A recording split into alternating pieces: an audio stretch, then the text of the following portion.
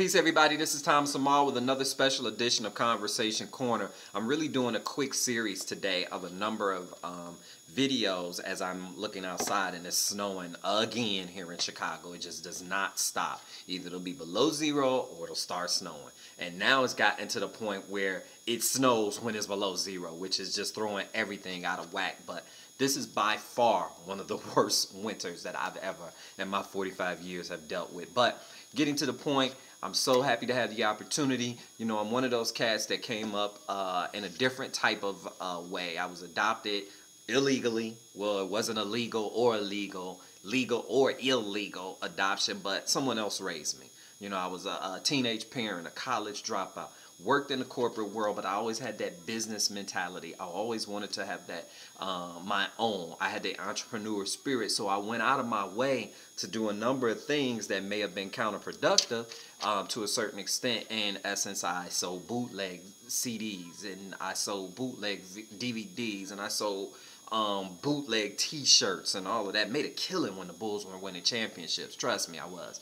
And I had all types of businesses that I've started, but my whole goal in life was always to have my own. And now I do have my own. So production is coming in a way, but I had to do something that I never realized this up here. I never realized that I did not have the proper mindset until I got more involved around people who had a similar thought pattern to me, but most importantly, I paid attention to people who had what I want. And I started to understand and recognize that they thought differently from the way I thought.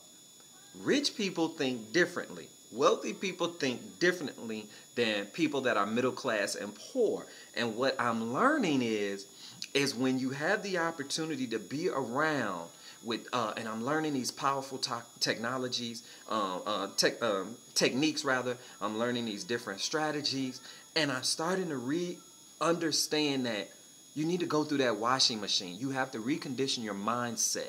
Now, don't get me wrong. I've always known that it's actually thought that changes you. You have to change your way of thinking. I understand that. Trust me. But something was blocking me up here. And when it came to wealth, when it came to going to that next level of higher success, it was a block that I had. And what I called it was, I called being poor as a curable disease. It's a disease. It's something that can continuously spread, but with the change of this up here, you can change it just like that. With the change of your thinking, the changing of your mindset. This is what all of the great people have said.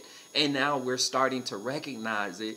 And those of us that want to have change in our lives, those of us that have wants and desires to be wealthy for reasons that are of positive, not only for their family, but to help others. So there's motivational factors that came into play.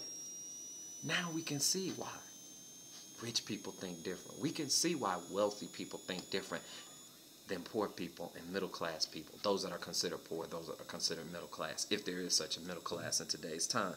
But what I had to do is start to challenge my mind. I had to challenge my mind. I had to challenge myself to change my mental approach. I had to challenge myself to not think about things or allow things that come into my head that will be counterproductive to me. And I also had to stop having financial, mental, just things that were negative, mentally challenging financial thoughts. So and stop thinking that money is bad. Money is not bad. It says in the Holy Quran that the abundance of wealth is merely a diversion. It didn't say that you can't be wealthy. It says the abundance of wealth. But it also meant, in my opinion, is what you do when you receive that wealth is the diversion. It's what you do when you receive that wealth. That's the diversion. So what we have here is now not only have I learned it, I'm being able to express it and pass it on to other people. And I have clients that are actually paying me to be the expert in their lives to help them with not only with their financial woes, but mainly with this up here. So all of these years that I've gone through, see, I'm a bundle of experiences. In my 45 years, I've been able to experience a number of things, and most of them have been positive. Most of them have been positive, and I didn't even realize it. They were learning experiences that now I can bring into a life, and now I can be able to share it with the world, and now that weight is off my back. See, I don't have any business. All of my business is out there for anybody and everybody to see. Conversation Corner, Thomas Amal. Click the link below. The expert is right here. That's why I'm called Life's Liaison. This is what I can do for you. Now the next step is do you want? All my information is below. Contact me. Let's go from there. I have other opportunities that are out there that can help you get to where you want. But we have to make you solid and whole and have a foundation. Talk to you soon. Conversation Corner. Peace.